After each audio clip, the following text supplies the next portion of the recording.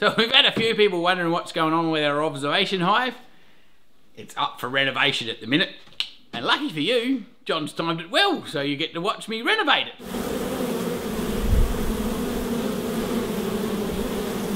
So I've decided to make the entrance up high because the entrance is actually in the dog's yard and there's a conflict of interest between dogs and bees. So anyway, I figure if the girls are up high and the dogs are down low, they won't have to bother each other. So hopefully I'm going to get myself a bit of clear tube that's going to run from here through my hole that I've already drilled before the lad got here. And then we'll have an entrance up the top. I'm going to make a landing port. Obviously put our glasses back together. And then we've got our hive that we'll bring back and pop them back in here again. And see what happens next.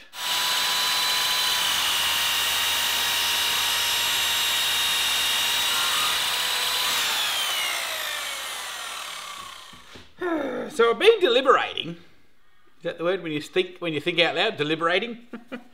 About, you know, like making a smaller entry so the girls can look after themselves, and there's a whole lot of literature about bees being able to protect their entrance, and so yeah, that's why you have the little tiny entrance on a bee box.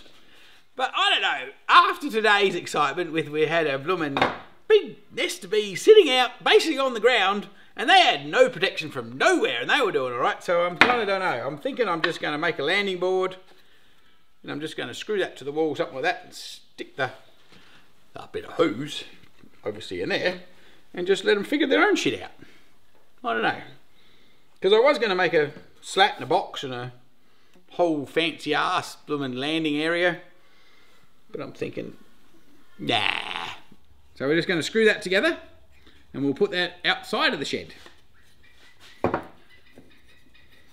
got myself a bit of extra wood so I can keep it all balanced.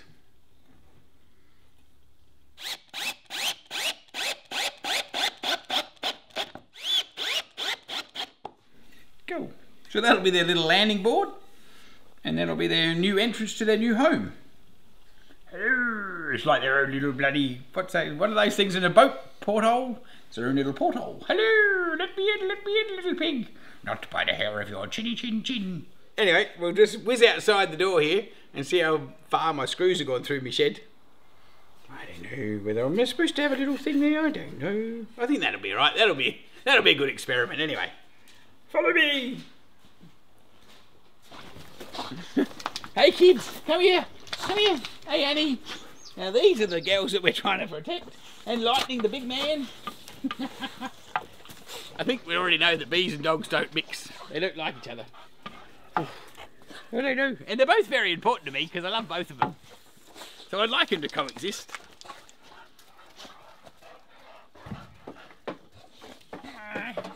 I might have to actually take that screw out. If you're patient, you can just wait there and I'll be back.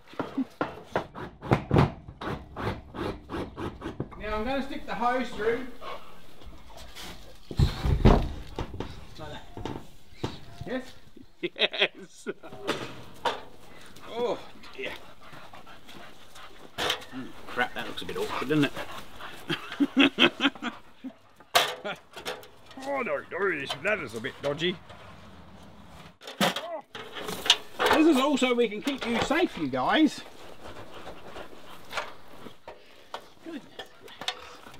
Ooh. Shit. I've got a monkey bar. Oh, damn hell. They're different size ends. Oh God! Fucking hell. I'm just looking for a driver for a different size bloody deck screw. Damn it. They should be in that pot there, but they're not. Hang on, I might have to dig a bit deeper. Oh, hell! Well, I couldn't find the actual proper driver, but this will work. God. Alright, we'll try that again. Oh, under the pepper tree here. God, it stinks, doesn't it?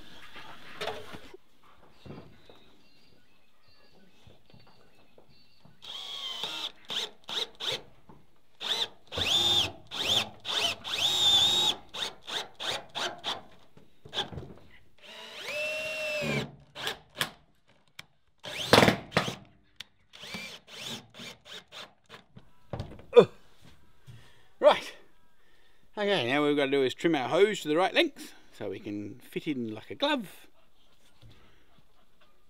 Nice snug fit.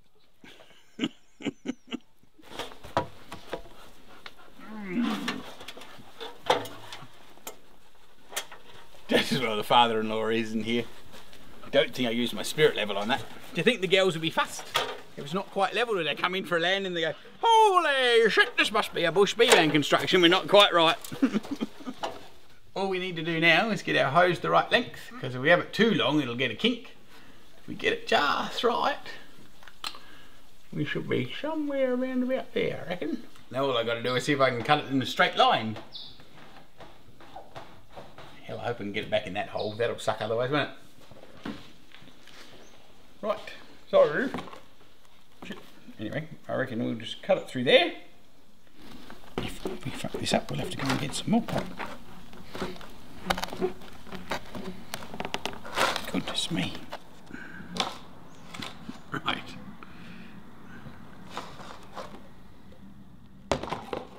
Cool. Righty-o. We'll stick that back together. And we'll put the glass in, and we should be all good. If I can stand up there without breaking anything. Oh, hopefully I've got it sort of straight. That'd be too much to expect to it. Oh, there we go. You got the slip in. I wonder if we should have bought a bend. No, that's going to work, isn't it? If all else fails, we'll get a bend, but still. At this point in time, I think that's working pretty good. My other idea is I've got a permanent hole here now for my feeder bottle to go in, because I had it through the mesh, but the girls found it pretty hard to get to, so I thought, well, if I put a permanent bottle there, it should be fine. But if not, there you do. You'll see version number 3. Oh, and the last little bit of excitement before we lose the light for the evening is we'll screw our glass on the other side. And then we'll be all ready for the girls in the morning.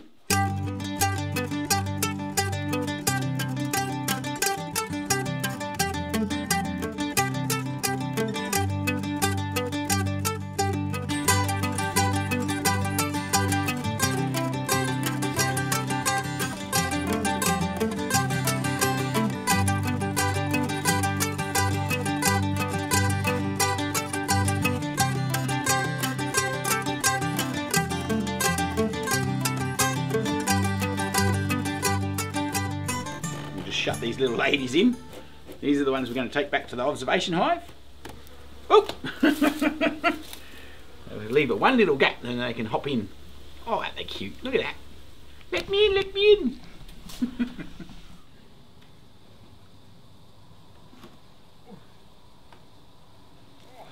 Interesting when you come to a beehive and you think, oh, there's not much going on. And then as soon as you shut the door, it's amazing how much traffic's coming and going. So I kind of think one day when we get really bored, we might sit down and count how many bees come and go in a minute, and then we could do a mathematical calculation of the actual amount of travel, the comings and goings, without even stoplights. How cool is that?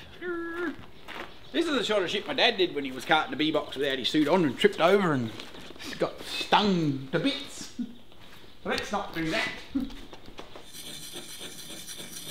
This poor bloody hive tool was used as a bit of an axe, and I've put all chips in the jolly, well, I don't know if you can see, but there's some little, get out Mr. Smoke, there's some little chips in the blade. Things not to do with your hive tool. So your hive tool isn't an axe, so don't treat it like an axe. Anyway, I'm just here trying to rectify the trouble that I'm in. I don't think I'll get those chips out, but at least when I run my finger along there, it won't have all the lumps. So I've just sort of got my little stone here while I was still waiting for the cameraman to get organised. I thought I'd get away with doing this while no one was looking, but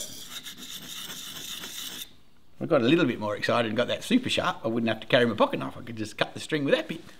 But that might be a bit outrageous. Anyway, let's get our, what are we doing? Get our observation hive put together again. Let that settle them for a second. We're all running around in there going, call the fire brigade! Help! Help! I don't know, would they have a fire bell?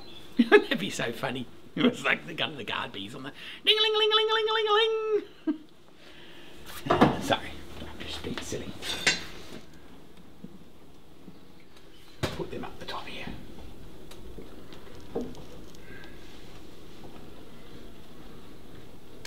So we'll just try not to push them through too far, because last time we got a bit carried away and they got a bit stuck to the glass. So it's a matter of getting it all right. And just pop them there.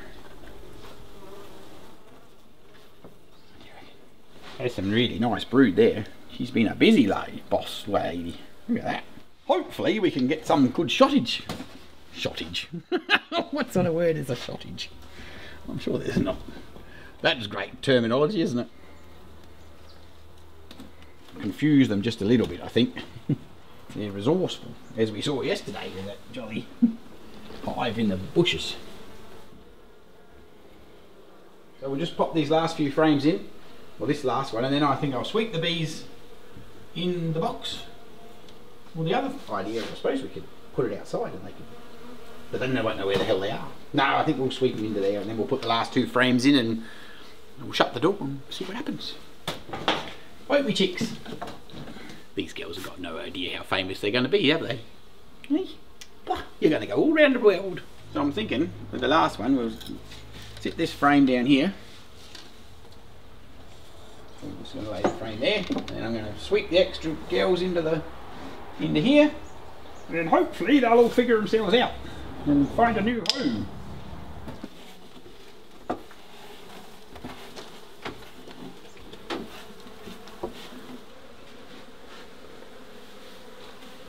Right, pop that one in there. Right, cool. I reckon that's looking pretty good. Hopefully they can figure out how to get in and out now. Oh, just as a footnote, I don't know, did I mention the fact that I've changed my feeder hole? So I can actually got a bloomin' all the way through. But I kept my bit that I cut out so I can make a cork. So if you're making a feeder, don't throw your cork away. You don't even have to find the one that's the right size, it's already there. Anyway, we'll put the feeder bottle up there in a minute. I'll just go and find myself a screw and a driver rigging machine. And that should be that. Well, I don't know, I'll show you the sugar feeder thing and we'll see whether they have a suck on that. So I've just got some sugar water in a normal old soda pop bottle. I've drilled 2 little holes in the top. And I found if you tip it up with all that air in there, of course it's going to run its ass off until it gets a vacuum. So if you squeeze the air out before you tip it over, then you pull our plug out, pop it in there, and then hopefully the ladies will smell that sugar, and as they are nibbling on the sugar, it'll release a little bit of an air bubble, and off it'll go. But hell, I don't know. We'll find out when we come back in a day or two whether they've actually found it or not. It might be a stupid idea, but I think that's how it should work. And that's how it works with other blooming, when you have a little, what's that called? So the air can't get in. It's called something. But anyway, doesn't matter. Keep your cork. So now we're going to show you some really cool footage that we've taken with our micro lens. We've got the queen laying eggs. We've got her getting groomed when she's laying her eggs. We've got some drone comb, and we've got some jolly bees making some nectar. If you're enjoying this footage, just say thank you to our Patreon supporters that have made it possible to buy this macro lens, because it's bloody amazing. They can see shit that I can't even see with my own eyes. Mind you, my eyes are pretty ordinary at the best of times, but it's incredible, this technology. So thank you very much for all you supporters, and if you're not supporting, maybe consider it.